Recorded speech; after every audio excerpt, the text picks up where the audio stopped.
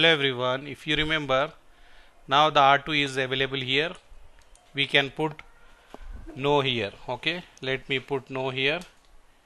After that we can start doing the configuration. If you do here yes also, no problem, it will work, but it will ask you a lot of questions. So if you don't want to give the all the initial configuration, then just put the no, and then it will give you, just press enter and do the initial configuration.